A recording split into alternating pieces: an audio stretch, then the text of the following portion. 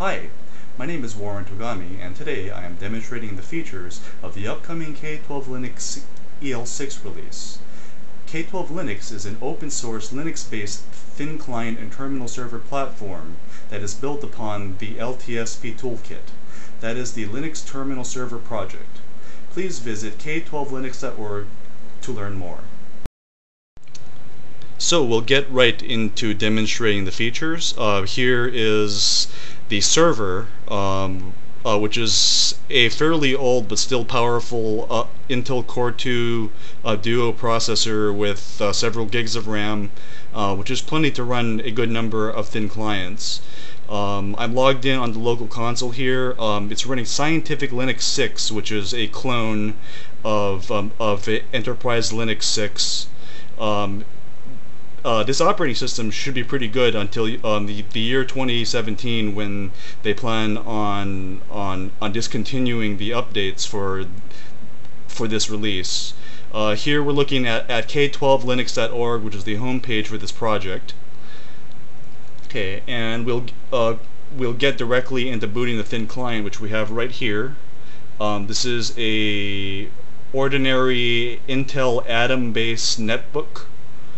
And I will start it up right now. I'm hitting power. Okay, and while that's booting up, I'll explain a little bit more. You can see this cable here is just an Ethernet cable plugged into the Ethernet of the thin client, which also plugs into the Ethernet of the server. So this is the easiest way to test a single client. And here it is Pixie booting off of the network. The server is running a DHCP server, which gave it a network address, and the BIOS of the thin client here downloaded. It was assigned a network address, and then it has now booted off the network, and now it is loading its operating system over the Ethernet. So it's not touching the hard drive of the thin client. The ideal thin client should have no disk on board. So both the server and the client OS are based in Scientific Linux 6. And here is the login screen. Might be a little hard to see on the video. That's a K12Linux logo. Still have to fix some bugs with the login screen. So for now, I'm logging in as my test user and test password. Now what you're seeing here is a GNOME desktop session that appears to be running on this machine, but it's actually not. It's running over the network on the server here, and this machine is only using the display and the keyboard and the mouse and the audio devices and the input-output devices to interact with the desktop session and all of the applications that are actually running on the network. Oh, okay. And let's see.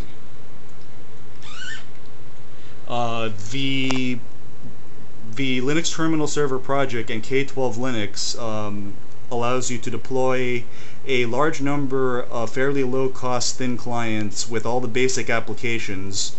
Here we can demo OpenOffice, which is launching very quickly because it's already in memory on the server.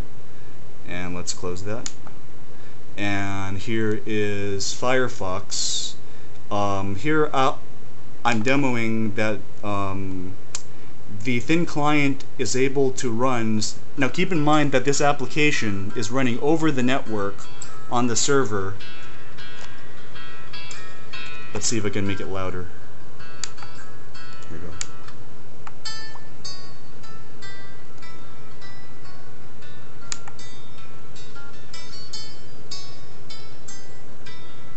Okay, so the sound is roughly in sync with the video. So that's one capability. It's actually putting both the video and the sound over the network simultaneously. And this browser is running over the network on the server. Now, LTSP is also capable of what's known as local apps.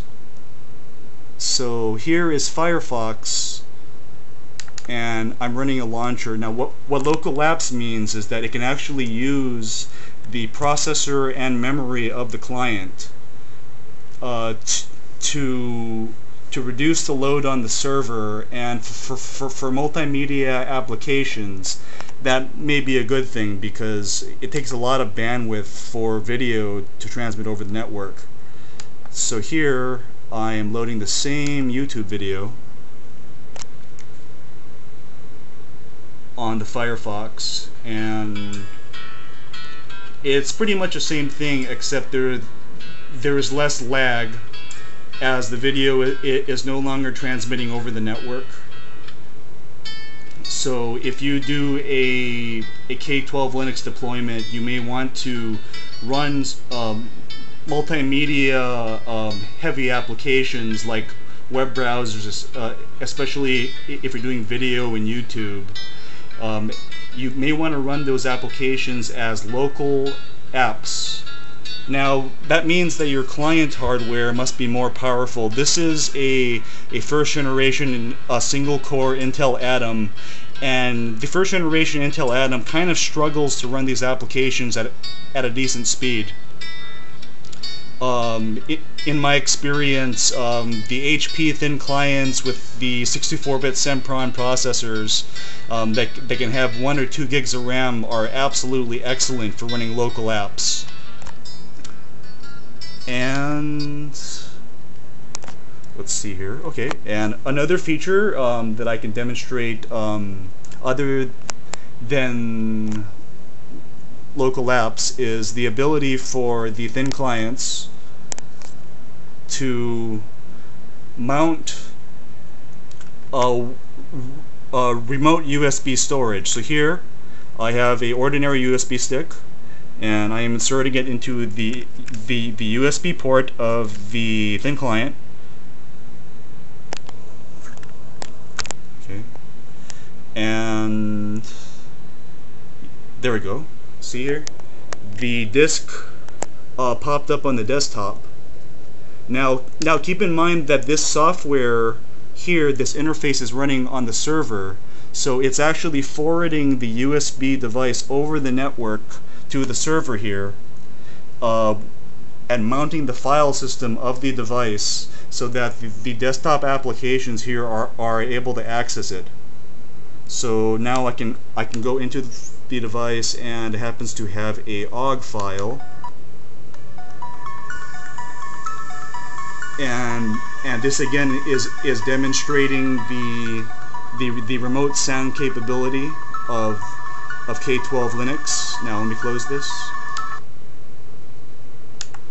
And the really nice thing about the remote USB storage capability of K12 is, as long as you have saved all your data and you're no longer changing anything on the drive, you can just unplug it and the device will disappear, and you're good. Let's see. I believe. Okay, there is one more feature that I would like to demonstrate of K12 Linux, and that is after you have installed it and you want to test the booting of a thin client, while it's fairly easy to plug a single thin client in by Ethernet like this and do a pixie boot, there is another convenient method of testing the thin client boot, and that is using a virtual machine. By using Virt Manager. See, that's just a launcher to Virt Manager. The instructions for setting this up are on K12Linux.org. Okay, let's try to launch that. Oh, okay, it's already running. Okay. And I have defined a Pixie client machine, which is a virtual machine with half a gig of RAM, but no hard drive, and it's told to boot off of its a virtual Ethernet card, and I can run that machine. And let me open the view. So now it's doing a Pixie boot, and it is downloading. Okay, there goes the DHCP. It downloaded the kernel, and it is booting the thin client exactly in the same way as the real client did, except this is a virtual machine.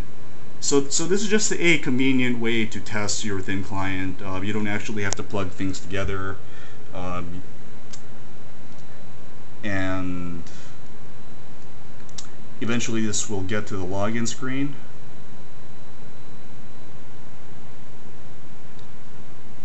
And okay, there we go. You may want to go to the view menu and then select full screen to use the virtual Pixie client comfortably. Okay, and okay. So that's all the basic features of K12Linux. There are a number of bugs that still have to be fixed, and this is still under development. You may see the status at K12Linux.org, along with the ongoing fundraiser to support development of this work. Thanks for watching.